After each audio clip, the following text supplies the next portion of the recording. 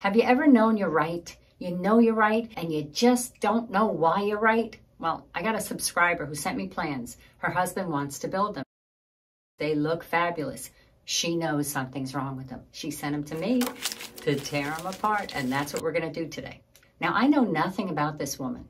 I know nothing about her family, the number of children she has, where she lives, or any of that. That's a big part of how I make decisions for a design. But these plans suck without even considering them. I want to show you how I go through plans and how I see if they work, how I think about the layout. Does it work? Where am I going to put stuff? And how are we going to move through that? Come on, let's go.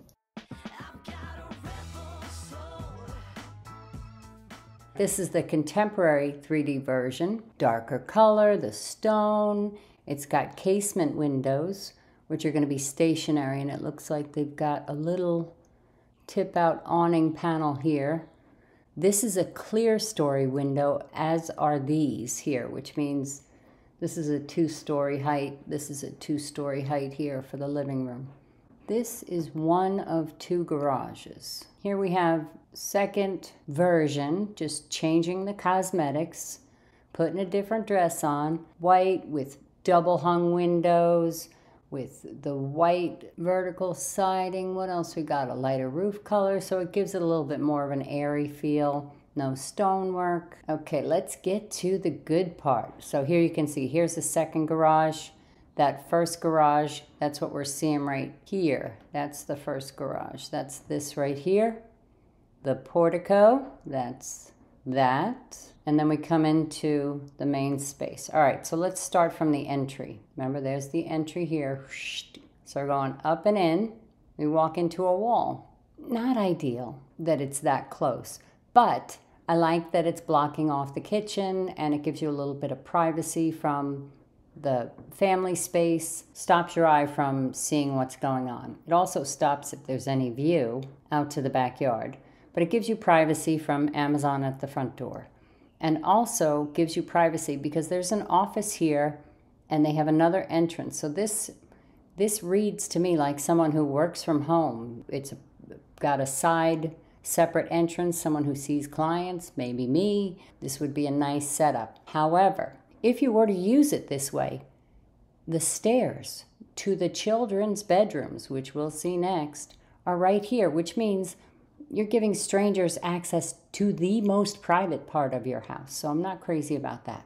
But that's a consideration if that's how you're using the office. It kind of appears that way set up. We've got a coat closet off the entry. That's good. You see the coat closet here? All right, now we come into the great room. It is 14 by 22, but it's got a bump out of a fireplace here. So that's going to eat up about 22 inches into the room.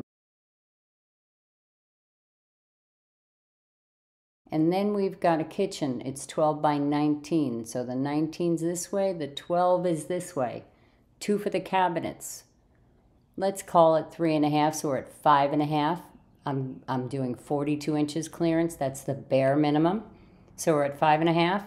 This looks to be, if that's 2 feet, this looks to be 4 feet. We're at 9.5 feet off of the 12, which means they've only allowed 2.5 feet for the stools on this side of the island over here for clearance, which means that lost 2 feet has now lost another 2.5 feet.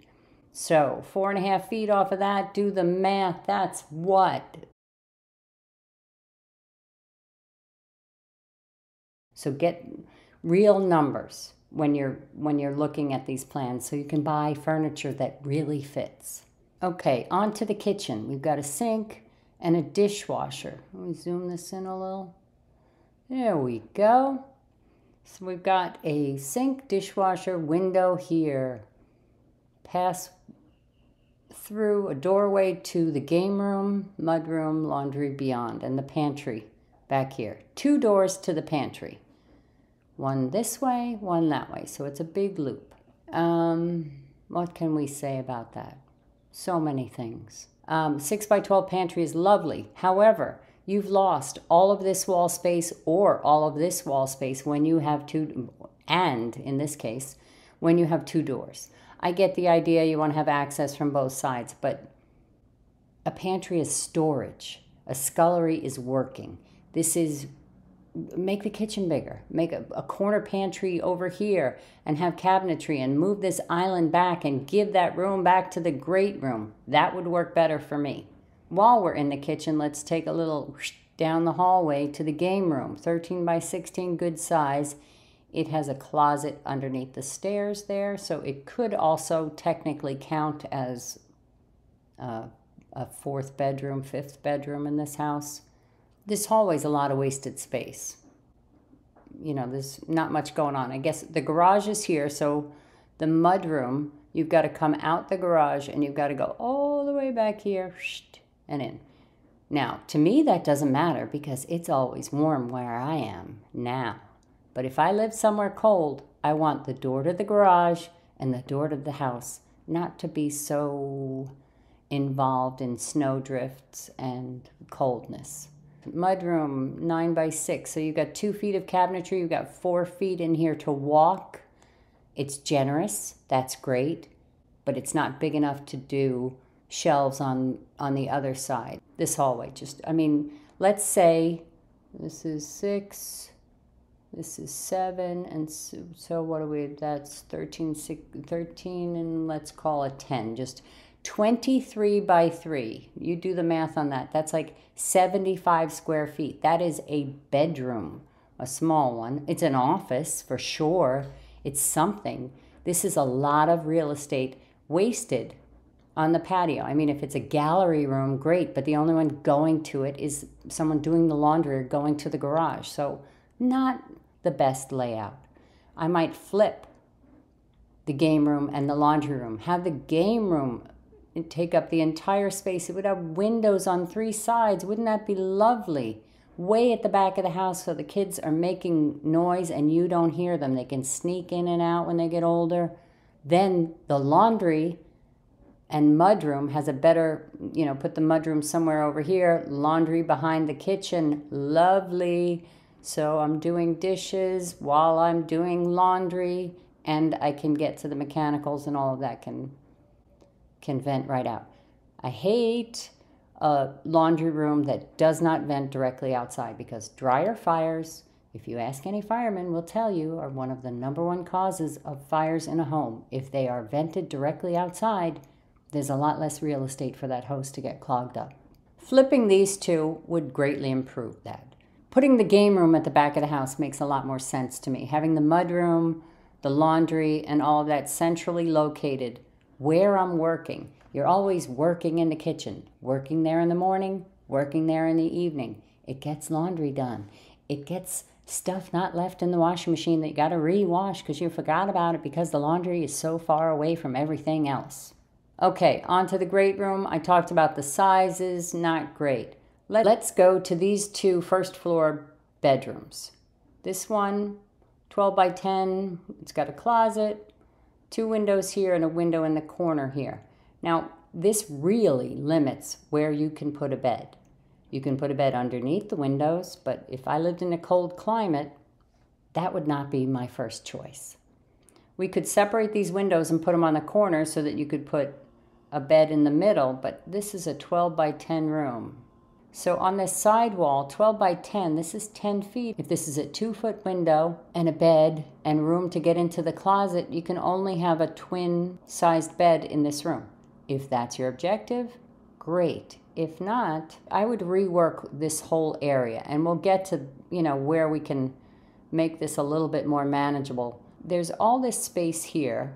The closet and the door here limit, you know, putting a bed on this wall because you walk in and hit the bed. That's bad chi. This doesn't, it doesn't work.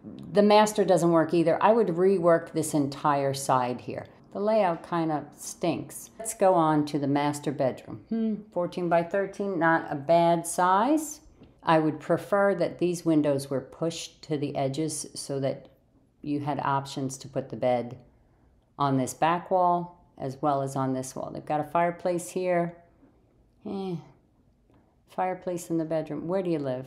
It depends. That's a big depends. Let's move this over a little bit so we can see it better. Shrink it down. All right, so and the master bedroom I would split the windows again to give me more choices where the bed goes. 13 by 19 this room is. That's ridiculous. Toilet room right as you come in. So if I'm sleeping right here and my husband gets up in the middle of the night to go to the bathroom, I put it right next to my head? No, thank you. Move the toilet away from the bed.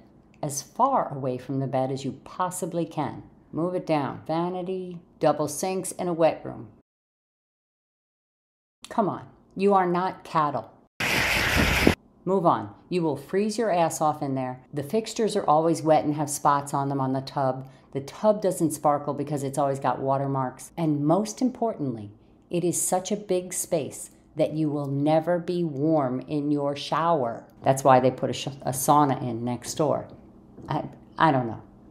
I'm going to skip the sauna. It's a no. No. Wet rooms are no. Unless you're washing dogs or cattle, I would suggest a beautiful shower and a lovely standalone tub. Here is the oh no, this is a full bath. We've got a shower, toilet, and a sink. It's right off the great room. It's right off the master.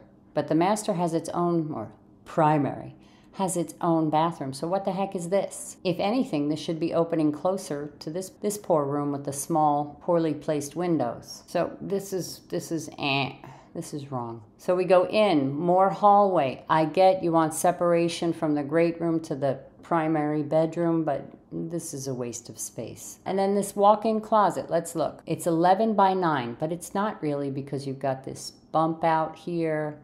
Makes it weird to hang clothes. There's too much room in the middle, too much Superman changing, and not enough room for Superman's capes. Upstairs we go, and I like the way this builder laid out this plan so you can see the overlay underneath it. You can see the first floor plan. So that's nice. You can get an idea of where things are falling.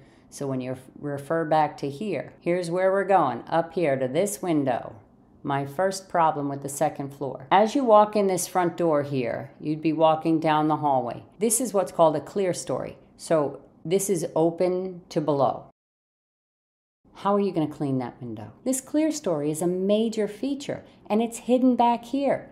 Only the people that use the side door are going to get a view of the beautiful window and whatever lovely chandelier that's going 2 stories is spanning down there. You're not going to see it from the entry hall, which is way over here. You might get a little peek of it. If you look down there, you'll see light, but you're not getting the full effect. All right, let's get upstairs anyway. So we're coming up the stairs, and we have this nice big space and 2 doors right opposite the stairs to go down. This is tremendously bad chi, and it's a bad idea if you're a parent. Kids come running out of their bedroom Christmas morning, they're gonna fly down there, and you're gonna spend it in the emergency room. The ambulance is racing. You do not wanna line up doorways with the top of stairs. She's speeding to the scene. Walk-in closet 6 by 5. The door not centered on both closets limits your storage space. So I could make a U shape of storage if they just centered that door and have a true walk-in. Right now I have a door landing on a wall. That doesn't do me 2.5 feet of good.